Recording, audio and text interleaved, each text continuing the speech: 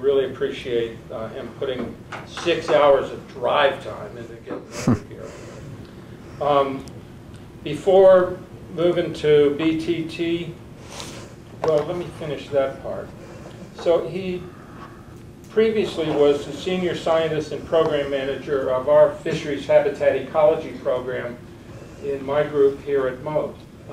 He started as a postdoc and worked his way up, and I can tell you, he rose pretty quickly from postdoc to staff scientist to senior scientist, and we take that designation of senior scientist pretty seriously. So he was a rapid advancer. And Aaron is responsible at BTT as Director of Science and Conservation. He's responsible for formulating and implementing BTT's Science and Conservation Plan. Joellen Wilson, who has her master's degree, is the program manager of the Tarpon Juvenile Habitat Program at BTT. As BTT's Juvenile Tarpon Habitat Program Manager, Joellen is in charge of all things juvenile tarpon related. This includes juvenile tarpon habitat research projects from South Carolina to the Florida Keys, mapping of juvenile tarpon habitat, and education to the public through presentations. She's a native of Charlotte Harbor, born in Punta Gorda, and a self-proclaimed aquaholic. Joellen spends her free time fishing Charlotte Harbor with her husband and 2 dogs. So they're going to talk to us about the importance of mangrove habitat through the results that they've seen in their own work. The importance of mangrove habitat to fish populations and what we should be doing about it. All right. Thanks, Ken. So Joel and I are going to tag team the presentation this evening. I'm going to give some background on work that's been done on mangrove mangrove habitat associations, and Joel's going to jump in with some of the more specific stuff that we're building on that for tarpon. All right, so a big motivation, of course, is the value of the recreational fisheries in Florida. BTT has put out grants for a few studies. One found that the Everglades region annual economic impact of recreational fisheries was $1 billion a year. This was a number of years ago, so it's certainly higher with the improving economy. Just the Florida Keys, recreational fishing is $765 million a year. If you look at just the flats fishery for bonefish, tarpon, and permit, it's about $460 million a year. These are pretty major parts of the state's economy. Going a little bit closer, the Charlotte Harbor tarpon fishery is about $110 million a year, and this is just Florida resident anglers. It's not the tourists who come here and pay the guides, so that real number is much higher. There's probably that much spent a week in Boca Grande Pass, I think. The Treasure Coast tarpon fishery, similar study, considerably lower. It's not because of fewer anglers. My guess is it's because the habitat over there is in pretty poor shape. They don't have nearly the fishery, diverse fishery that places like Charlotte Harbor have. So statewide, the saltwater recreational fishery has an annual economic impact of about $7.5 billion a year. You can look at the state numbers for all kinds of parts of the economy, and this is a pretty significant one. Unfortunately, people in the recreational fisheries sector, even the commercial fisheries sector, trying to get them to do all one thing, it's like herding cats.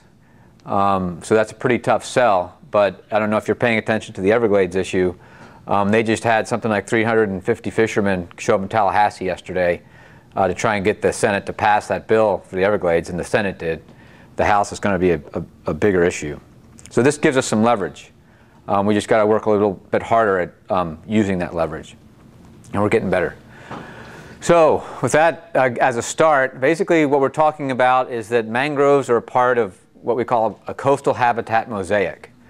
You take any habitat, whether it's sandy beaches or seagrass or mangroves, the list goes on, coral reefs, and none of them are okay by themselves. They have to be part of a mosaic. There has to be a mix.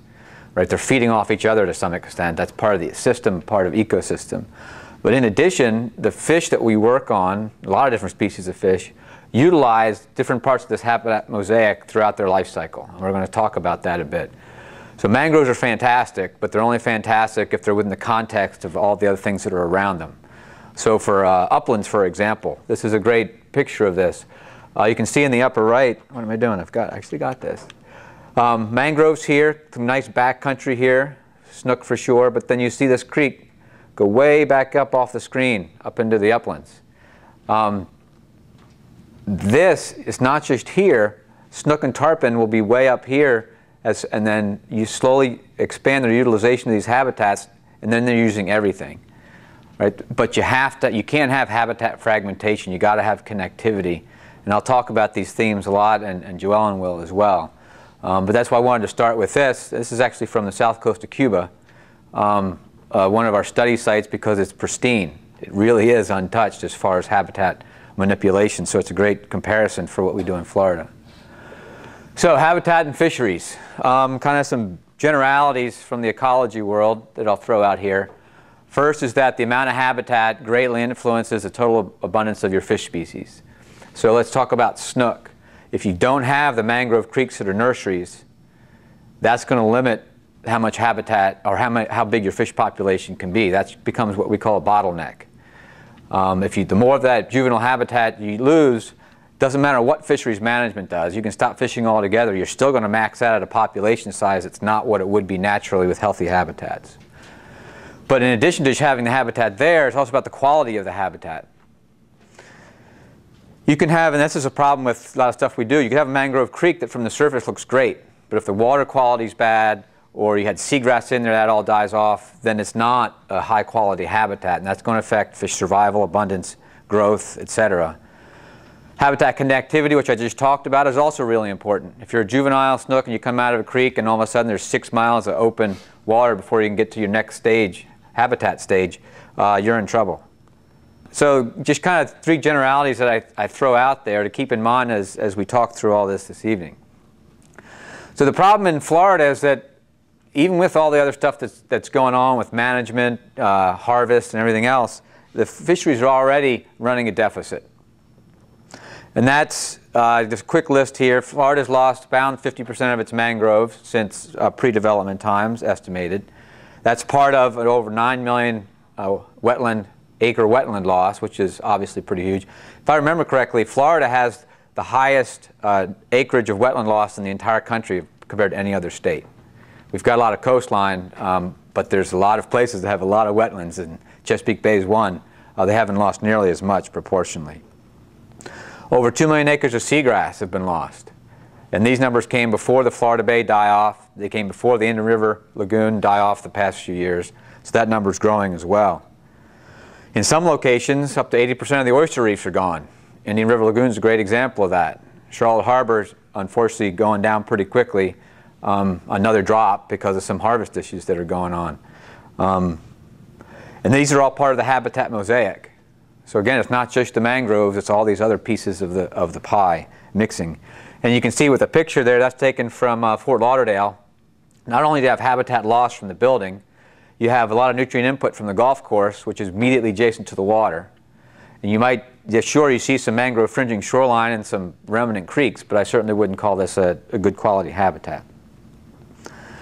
Another issue is freshwater flow alterations.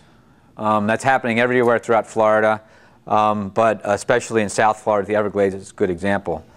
And that has to do with 3 basic things: the timing, the amount, and location of the flow. Even if you had the most pristine, untouched water coming out of Lake Okeechobee, if they're dumping out billions of gallons of fresh water a day into the Caloosahatchee and St. Lucie rivers, they're still going to kill everything. It's just death. If you're an estuarine organism, a marine organism, you're pretty much dead unless you can move. And so that's a huge, huge problem about the timing. And you can go through Sarasota Bay, even Charlotte Harbor, Mayaca River with some of the diversion is a big issue. When you change these, you cause ecological damage. It's well documented. So that's another deficit that the fisheries are dealing with. And then the final one is water quality. This picture was taken about 6 weeks ago in Charlotte Harbor, one of the backcountry areas that receives water from what looks like a natural creek, but that creek drains a small community, maybe 150 houses. So I'd say they're doing a lot of, they probably have septic, which doesn't work very well, and they probably are putting a lot of fertilizer on their lawns. So water quality is a big issue. One is nutrients, as I just talked about. But another one we're finding out is problematic is herbicides and pesticides, because a lot of their residues include things like metals. We're finding out, for example, that a lot of the herbicides that are spreading are copper-based. Copper is toxic to invertebrates and causes a lot of reproductive issues with fishes. And that copper sulfate is one of the primary ingredients in the stuff they're spraying to get rid of all the weeds in the ditches. And of course, that goes downstream. A recent study that some colleagues did at FIU found that in some places in Biscayne Bay, the levels of copper in the sediments are many times higher than what's allowed by EPA standards. And I'm sure it's similar elsewhere. So with that as a cheerful background, I'm going to run through a couple of some case studies of snook and tarpon as more background on what we've been doing, and then hand it over to Joellen to expand on where we're going next. So a lot of you probably already know this, but I'm going to run through it anyway. The snook life cycle. This is Charlotte Harbor, Pine Island, my old house right there. The old Charlotte Harbor Field Station right there. Essentially, snook spawn along the beaches during the summer, primarily during those outgoing tides in the evening, full or new moons. If you fish the beach, you know where those spots are. The larvae get transported over a couple weeks they find their way up into mangrove wetlands. This has always amazed me. They have to go through basically a wall of mouths from off the beach, all the way through the harbor, Charlotte Harbor, across seagrass beds, and then up mangrove creeks to the top of the mangrove creeks. And they're only this size when we first find them up in there, less than an inch long. Then, of course, they grow. As they grow, they start to use that coastal habitat mosaic, and I'll run through some of that here next. But already you can see some of those connections that I talked about with the habitat mosaic from the beach through having good water quality in the estuary, across the seagrass beds, and up into the mangrove creeks.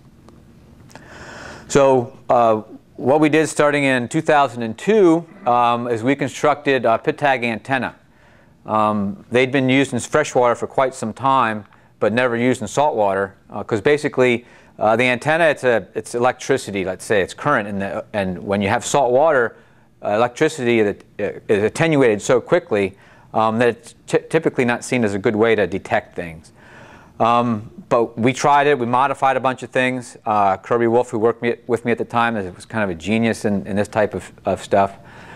So basically what they are is toll booths in the creeks. We inserted pit tags into the snook, about 2,000 snook for one of the studies, and we could track their movements. And these are the sizes from about 6 inches and up we tagged. This is one of the creek systems. This is the eastern sandbar. This is all seagrass bed through here. You start to get more into the mangrove part of the mosaic. And we work up these creeks all the way up, and they start to kind of go off the graph. There was one study, there was another. This is an older satellite image, but all those mosquito ditches were filled in by DEP as part of restoration based on our research to kind of restore the sheet flow. This pond, these roundish ponds are natural. I think they're just old sinkholes in the limestone. You see them spotted throughout here. A lot of the old maps, they were marked as freshwater springs, which really don't happen anymore. So basically what we found with this, we looked at 1- and 2-year-old snook, because at the 2-year-old snook, about almost 35% of them emigrated. Once the rains came in the late spring and early summer, the 2-year-olds, they took off out of the creeks. And we're using that coastal habitat mosaic. And they had a high return rate. I want to say it's 80-something% of them returned to the same creek where we initially tagged them. 1-year-old snook, they also emigrated, but at a much, much lower rate. Remember, they're much smaller. So the theory is that they don't want to go out into the great beyond because it's pretty high risk of getting eaten. And we did find that, at the same time, we did find that their return rate was much lower than the larger snook. And they could have gotten lost and gone somewhere else, but we think it's lower survival because we had these antennae in 4 different creeks, and it was pretty rare for us to see them showing up in other creeks that we had wired.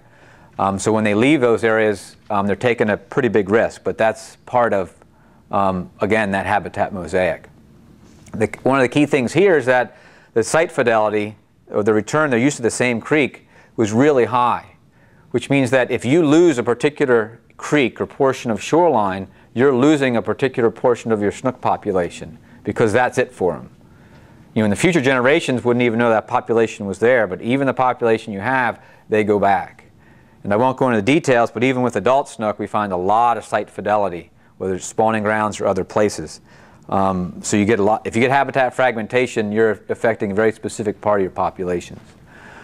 Another thing we looked at, going back to one of the themes, is freshwater flow alterations. These are the creeks that I just showed you. Their drainage is not pristine by any means, but the flows, from what we could tell looking at all the drainage maps and water flows, was as close to natural as we could get in Charlotte Harbor. In contrast, we have a couple creeks, this one here that we deemed Culvert Creek because it ended at this borrow pit, which was a culvert. Another, this one, Yucca Pen, that creek looks fine, except the upland drainage had been revised so much that it used to be something like a 30 square mile drainage. It's now 100 and some 150 square miles.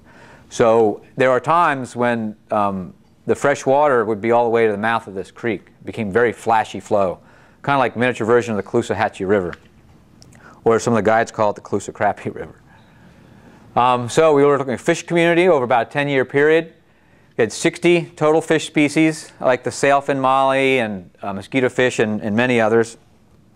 But what we found is that in the natural creeks we had more species, so higher diversity. We also had higher abundance of all the species. Right? So you call that a healthier system. But more to the focus of people like me who like to fish for snook, we also looked at how that affected the snook. So we did lavage, or we puked a lot of snook, which is better than the old days when they used to throw them in a cooler and open their stomachs. And we found pretty good reflection of what we saw in the fish community, that snook in the natural creeks, when we puked them in the morning, had twice as many different prey species in their stomach. They had a more diverse diet. We also found that more than twice as many had full stomachs. In the impacted creeks, a lot of the fish were just empty, even though it was first thing in the morning. Twice as many fish in the natural creeks had something in their stomach, so they're eating more and more diverse. And that, of course, causes things like lower growth, lower survival. So already you can see how changes to just the freshwater flows into these creeks, without talking about the nutrients and the habitat fragmentation, can cause issues that reflect in the population. Finally, for snook, just very quickly to hit home that habitat mosaic, as I said, we found a lot of high site fidelity by the adults for spawning.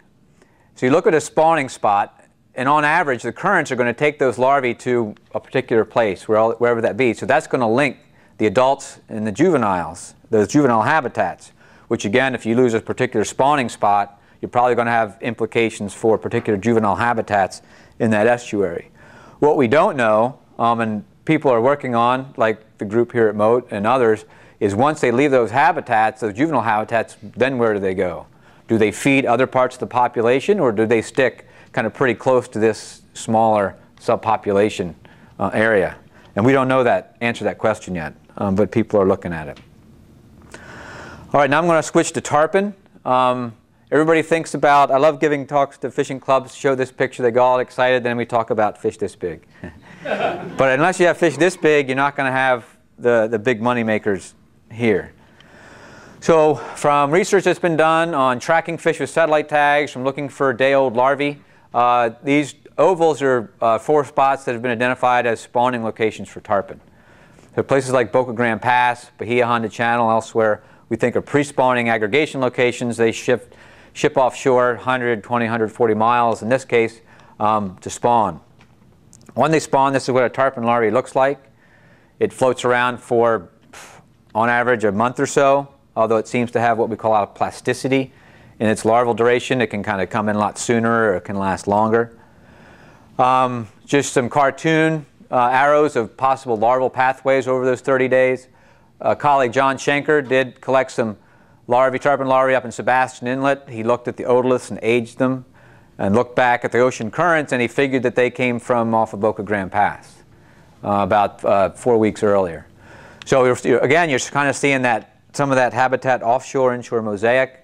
When they come in, they don't stop. A lot of times you'll find the snook here, the tarpon keep going and end up in these mucky, stinky places.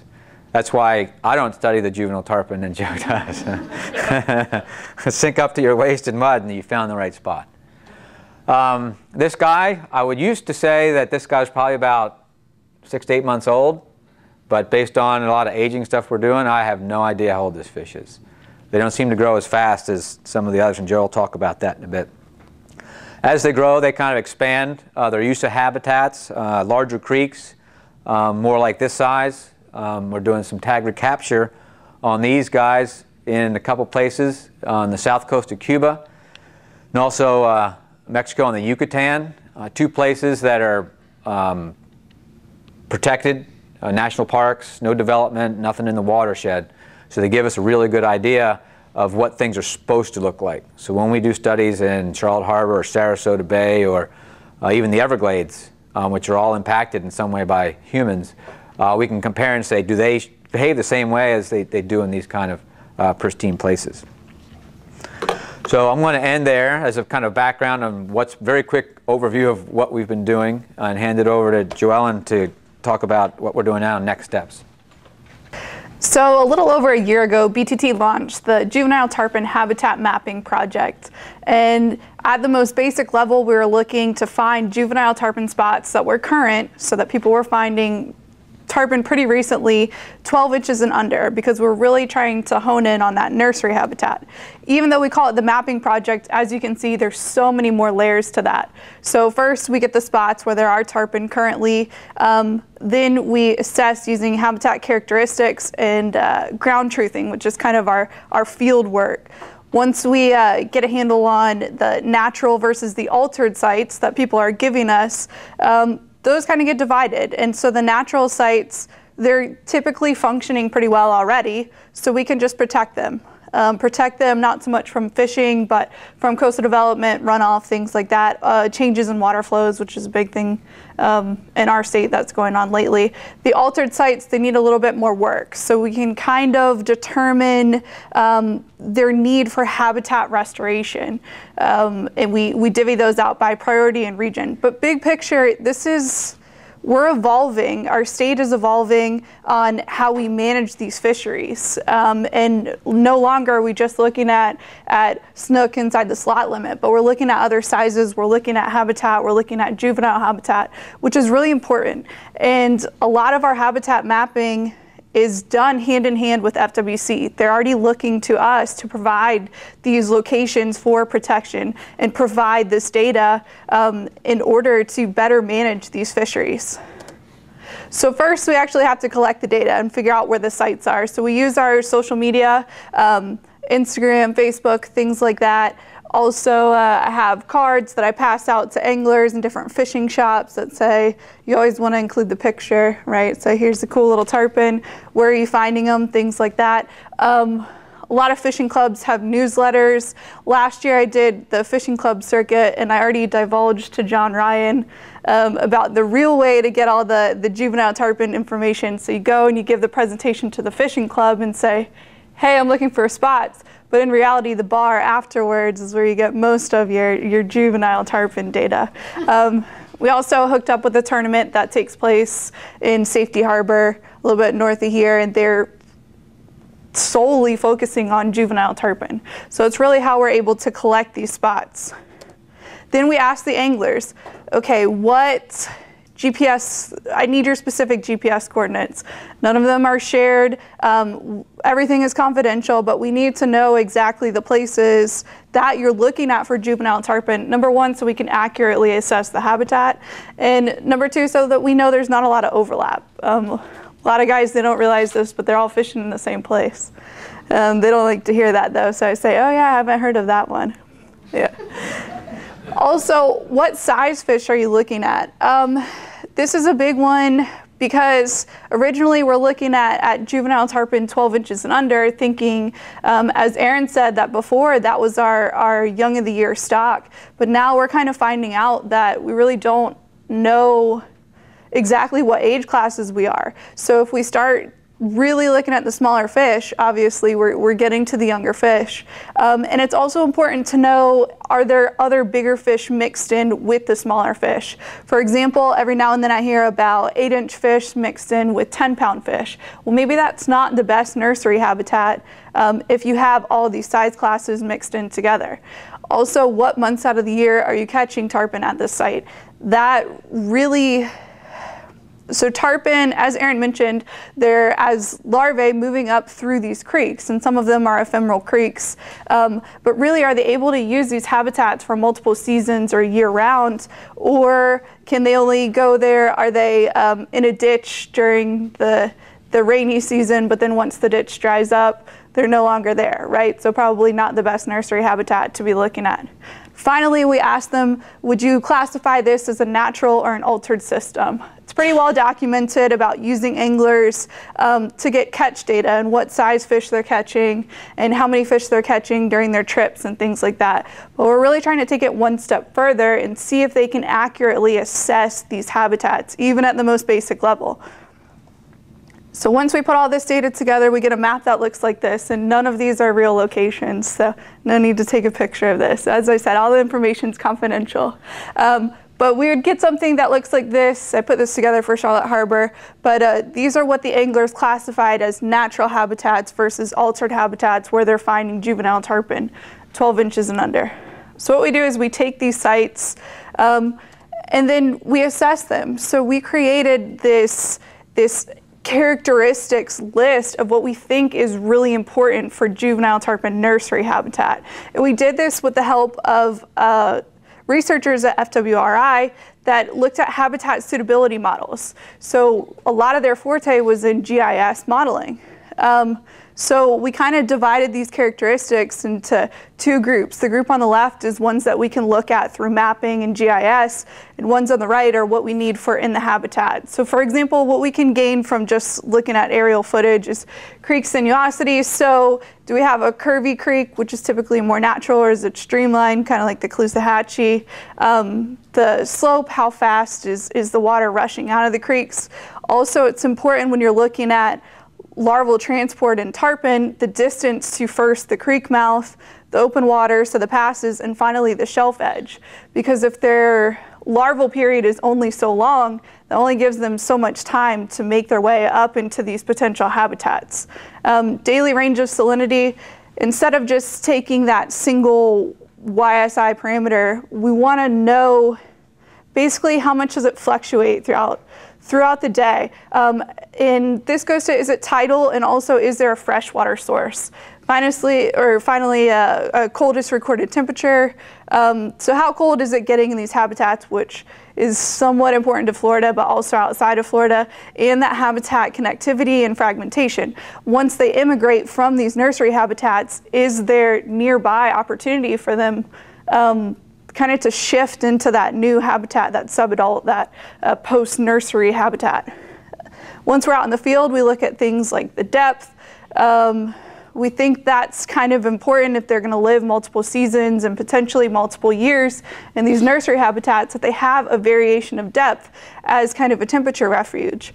Also, the presence of the mangrove and the marsh edge. Scale of alteration, right? That's once again, we're looking at, are we natural versus altered systems? And then open limited access. What that really means is, as the tide changes throughout the day, is it constantly open to where fish can swim in and out? Or for example, on a lower tide, is it cut off from the rest of the system? And our YSI data. So for each characteristic, we use a ranking scale of basically 3 options, and that's really so that we can replicate this for all different locations. If we just kind of start writing in what we think is pertinent, it may change, but this needs to be uniform. We need to have a rubric. So for example, the scale of alteration, we could be looking at none, no alteration, which is your natural system. Could be looking at some alteration. So for example, maybe there was a natural creek, but there's some type of flow that's been changed that we could easily revert back to a natural creek, or all alteration. I mean, these fish are inside a residential seawall, canal, community, and there's no way for them to get out. So in our fake case study, the anglers did really well. So we agreed with them on what were natural systems and what were altered systems. So again, what we do is we take those systems and we give those to, first of all, we use the natural sites. We protect those and we give those to FWC and we say, okay, here are sites that we're looking at. Usually your productivity, your recruitment is doing really well in these locations. So just protect these from both coastal development, change in flows, things like that. Once we start getting into the habitat restoration, the priority in region, that really depends on our collaborators. So for example, we can narrow these down by region and say, hey, we want to start looking in Sarasota County. So we're looking at a place that's only going to take a little bit of a restoration change. For example, we want to create a sill mouth in this instead of just an open flow. Things like that we can take those to Sarasota County, we can take those to the water management district in that area and say, hey, this will only take a little bit of funding and it'll have a large impact, things like that. So that's how we really narrow it down by priority and region. Now, ultimately, how are we using this data already? Even though we've just started the mapping with the assessment, we're already applying it to restoration projects and other monitoring projects that we're already involved with. So the first project that we did for juvenile tarpon was called Wildflower Preserve. And this is near Boca Grande, Florida. And we used those pit tags like you guys are using in Philippi Creek in order to figure out what was going on within the system. What we found was that it had pretty high density, right? So a big population of juvenile tarpon, pretty high survival, but growth was terrible. And when you have a system with this high density, high survival, poor growth, typically it's a density issue. You have so many fish packed into the system that it's really not functioning as well as it should, or even that well at all.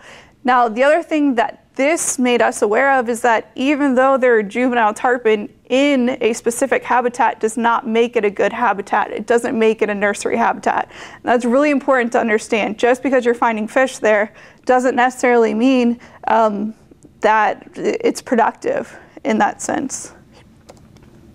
So the next restoration project we worked on is called Coral Creek, and this is in the Rotunda area, and we use the bottom 6 canals. So Southwest Florida Water Management District, this is part of a larger effort to restore this Coral Creek preserved system, and they were going to fill the canals in because that's what was natural.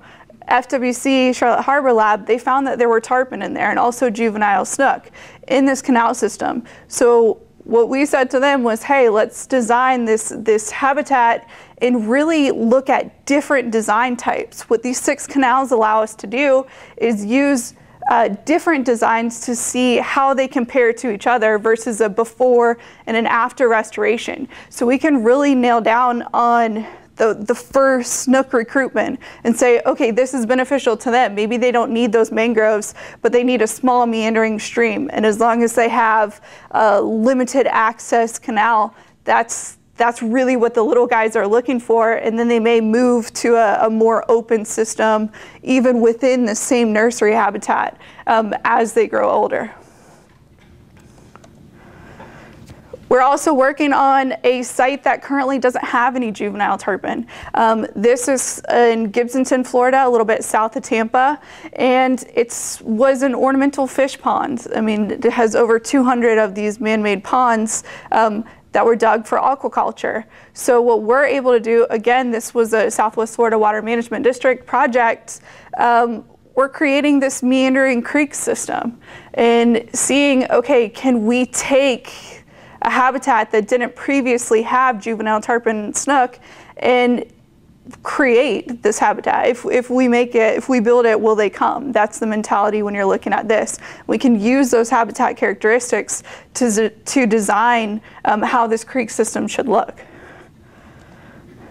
And then finally, on the East Coast in the Indian River Lagoon, they have a lot of the mosquito impoundments. Now, the thought process behind this is that you fill them up pretty high in the summer, so that way the mosquito can't come in and breed with the larvae. which is great for mosquito control, but not so much for all the snook and tarpon that were in there because they were shutting off the culverts to allow them to move out of the system. Then they open the culverts in the dry season. Well, as we know, if you look at their life cycle, that's not when they're moving in and out. So initially we pit tagged the fish in the system, allowed them to operate the culverts per normal, and none of the fish left, right, when it came October. So instead we convinced them, okay, go ahead and open up the systems in July. And 2 weeks in July, we had more fish leave the system than we really expected. So by changing these management styles in what we're learning about the biology and what they require in these habitats is really changing the ways, like I said, of how our resource managers are operating. Ultimately, Aaron hit on this a lot, but healthy habitats equal healthy fisheries, right? So if we're looking at these juvenile habitats, that's impacting these adult fisheries, which are our money makers, our money generators. However, as Aaron said, we're already working at a deficit.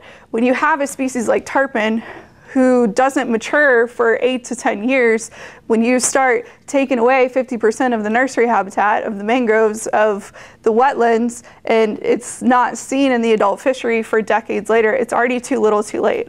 So by zeroing in on what it really takes for these juvenile snook and tarpon, we're ultimately impacting the fishery in a big way. All right, with that, I'll bring Aaron up there and we'll answer any questions that you guys may have.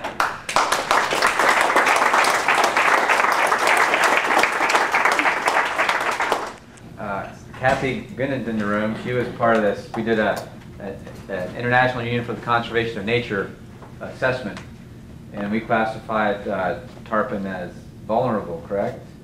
Mm-hmm.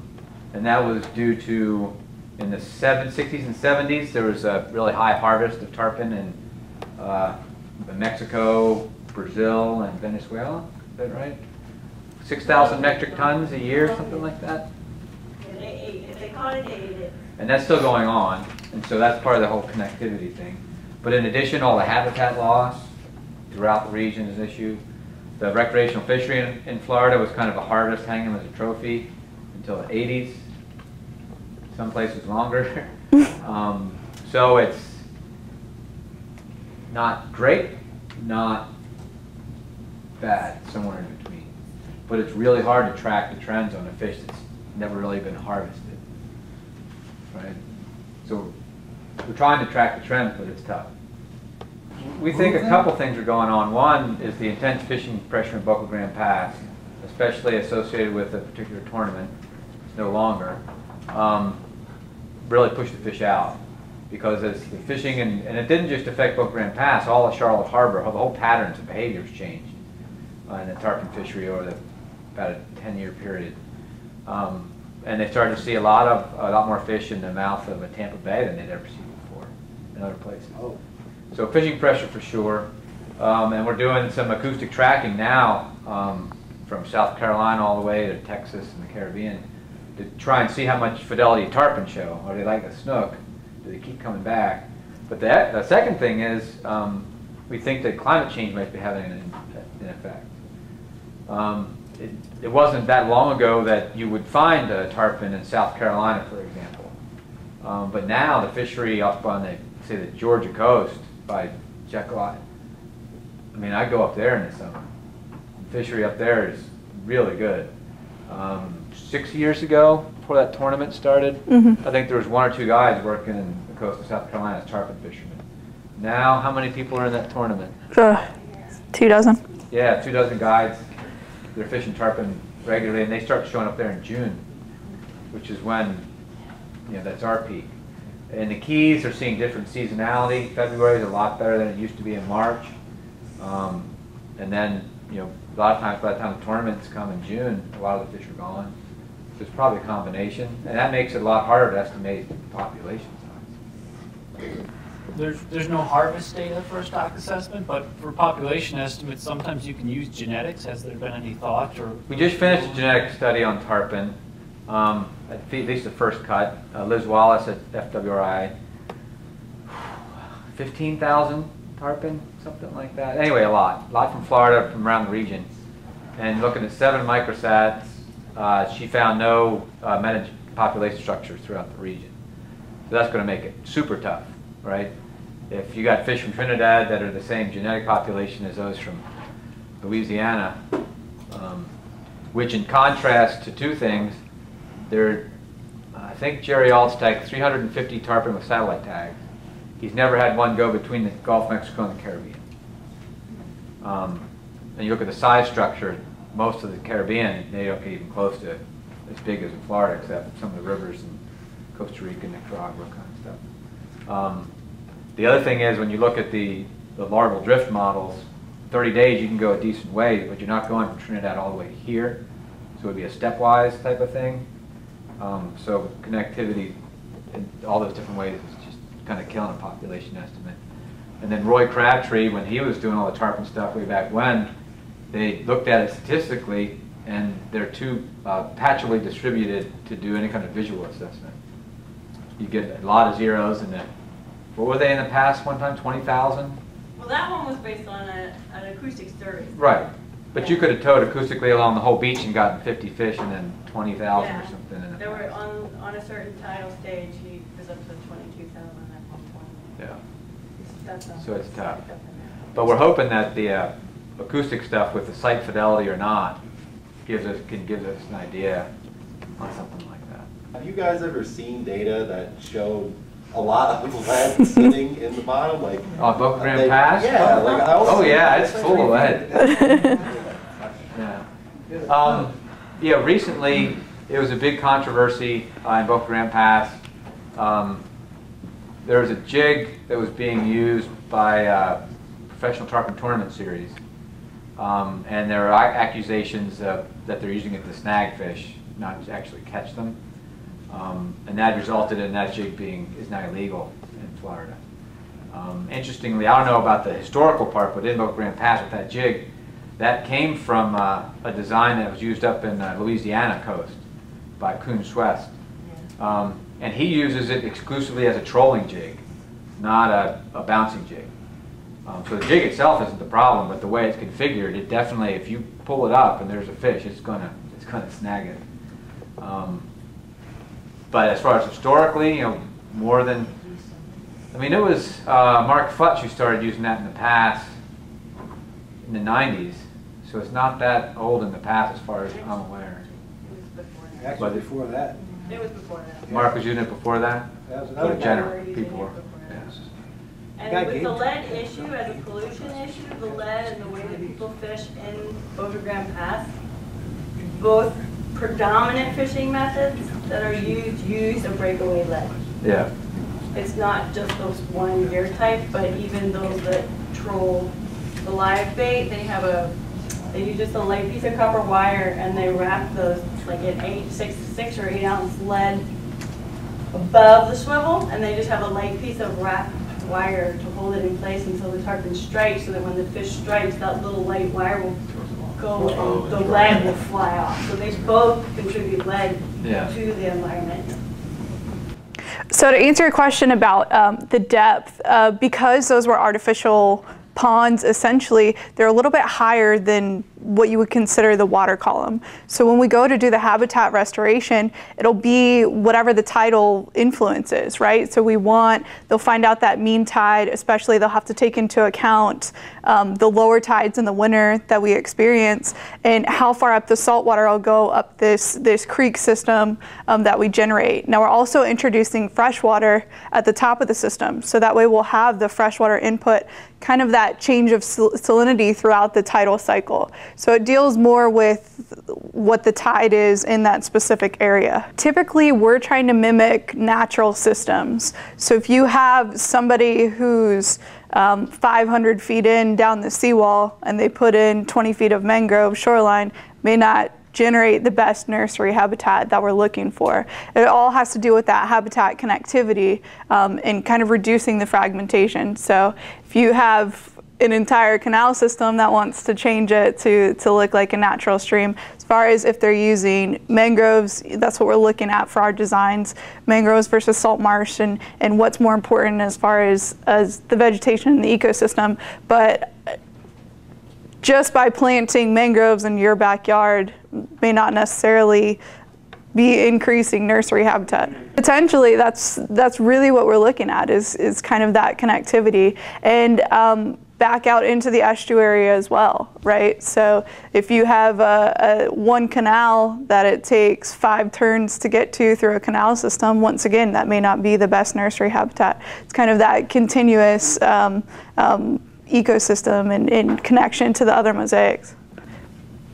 Now, as far as when you're looking at adult snook, I mean, most anglers can tell you that there's no problem finding them in with docks, and people have mangroves and stuff like that, but that's a little bit different when you're looking at the nursery habitat. If adult snook could get into the 1-year-old snook areas in especially overwintering spots, they cannibalized. So that's why Joellen was talking some about the different depths of the water. Some of the places that we worked in Charlotte, or actually most of them, at a spring low tide, you could walk up over certain areas to get to the deeper parts of the creek. So there's some of that kind of refuge as well, not just the mangrove habitat, but all the other parts of the habitat that are around it. So it sounds like a simple question, but it's pretty complex.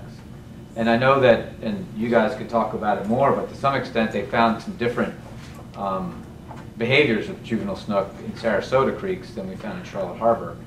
But that may be some of the more natural versus altered, types of adaptation that snook. Can we help you? Yes. So you can help one of 2 ways. Either right now you already know of places where there are juvenile tarpon. 2, we've showed you where they like to go. So if you want to go on your own excursion, typically it's much easier to get in by foot or by kayak, so you don't need a boat to do that. But we urge you to go find these places. And also, you may know some people, now that you've heard this presentation, you'll hear them talking about catching juvenile tarpon and things like that.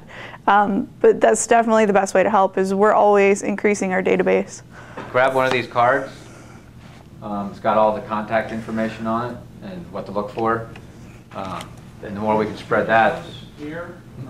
Yep, we have some of those cards here. Yep. In our community, like or can we do that? Yeah, we can increase those and wherever you think juvenile tarpon anglers are going, tackle shops, certain restaurants, things like that. Actually, spring break now, take all the kids. Yeah, go to the beach. Have them muck around in the swamps. I brought this up just wanted to continue that. What used to happen, and one reason working in the Caribbean, untouched places, is to test this, but ponds like this before the ditches were only connected during the wet season. And you can look at old, University of Florida has a great map archive, aerial photo archive from the 50s. And if you want to see how much this area has changed, you think you know, you don't know until you see those maps. But there's these kind of ponds just all over the coastline, and they're ephemerally connected. So that the theory is that during the wet season, a lot of rain, higher tides, those larval tarpon, to a lesser extent snook, could get up into these places. Then during the winter, no rain, lower water levels, they'd get stuck up in these areas. And if they were lucky, the next year, water levels were high and they'd get out. If they weren't lucky, it could be a couple of years, right? We have a drought like in 2008, 2009, they would get stuck. And you can see some evidence of that in some of the golf courses along the coasts. Some of the ponds you see tarpon that are 20, 30 pounds. And they could be just growing normally, or they could be really old because they've been stuck in there a long time. So to some extent, it's that type of on and off connectivity that we're trying to figure out how much can we get back to.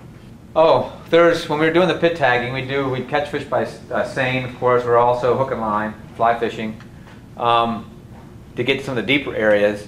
The creek comes in here through this pond, this old sinkhole, which is good for juvenile tarpon. But this juncture right here of that ditch, it was too deep and mucky to sample by seine.